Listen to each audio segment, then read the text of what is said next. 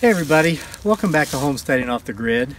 We're here today to get to the bottom of the truth of cedar apple rust. As you can see behind me, we have one of our apple orchards. Of course, our apple trees are dormant now because it's winter. We have behind our apple trees a bunch of cedar trees, eastern red cedars. And we have about 10 deer right here. We have this huge herd of free-range deer. So anyway, I want to talk to you about cedar apple rust. Cedar apple rust is a type of fungus that has a symbiotic relationship between cedar trees and apple trees. A lot of people really just wig out over this cedar apple rust fungus, and they're like, oh, you got to get this liquid copper-based fungicide to spray on your trees and all these things. Listen, and you know, I'm bringing this up because people have commented in some of the videos we made where we're planting our apple trees or we're propagating apple trees. They say, oh, you shouldn't plant those trees there. You've got cedar trees behind there. Don't you understand cedar apple rust? Actually, I understand cedar apple rust quite well, and after this video, you will too. Okay, is cedar apple rust, is this fungus going to kill your apple trees? No. Is it going to make your apple trees not produce apples? No. Is it going to harm you if you ingest an apple that was affected, that grew from a tree that was infected by this fungus, cedar apple rust? No. What's it going to do? It's going to put spots on your apples. It's going to put spots on your apple tree leaves. It's going to make them look like they have poison ivy. And it will reduce the robustness of your trees, as in it won't produce as much fruit if it's infected with this fungus as it would if it wouldn't. But it's really not harmful, and there's no need to go out and buy a bunch of chemicals to dump in your lawn, okay? With all the other chemicals that, especially in America, the millions of gallons a year Americans are dumping in their lawn. Like the old, I think it was a Counting Crows song from the 90s says, I don't care about spots on my apples. Leave me the birds and the bees. Now, the liquid copper anti-fungus solution that you can get to treat your trees with if you do have the cedar apple rust fungus is completely organic based. It's basically hydrogen, oxygen, and copper.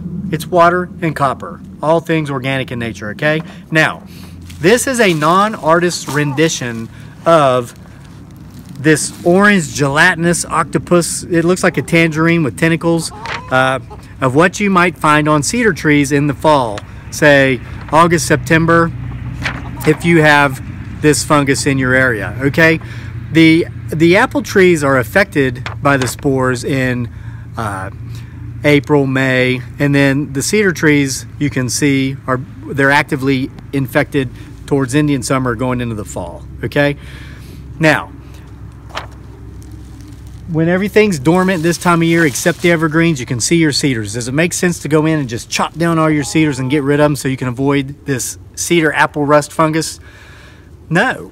Some people do it, but you're wasting your time. Here's why. These spores can travel for miles.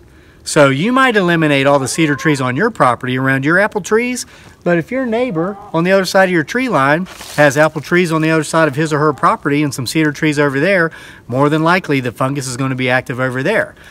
And there could be cedar trees 1.5 miles, 2 miles away from where your apple trees are that can have this fungus, and the spores from that distance can actually be carried on the wind. They're wind-borne spores, and they can affect your trees. So, what are some of the things you can do? Come on, honey, follow me with the phone.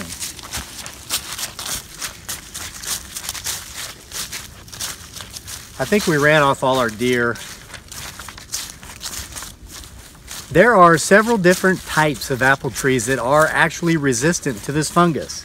Now, I've said in some of my other videos, I was born at night, but it wasn't last night. Come here, hon, get close.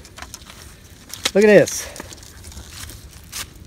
Red delicious apples. Okay, this is one of several types of apple trees that are resilient to this fungus. Okay, so that's something you can do to be proactive. You can use the all-natural organic fungal solutions, but that really is not necessary. At best, you're kind of wasting money you don't need to spend, and you're really wasting some time. you're going to get spots on your apples, and your leaves are going to look like they have poison ivy if you do have your trees end up being infected with the cedar apple rust. And that's it. That's really all there is to it. So this is just one of those things that people make more out of than there really is to be made out of it. Don't do it. Don't worry about it. So I hope you enjoyed this video. Hope you got a lot of informative information out of it. If you did, please subscribe to our channel, Homesteading Off the Grid. We'll see you next time for more.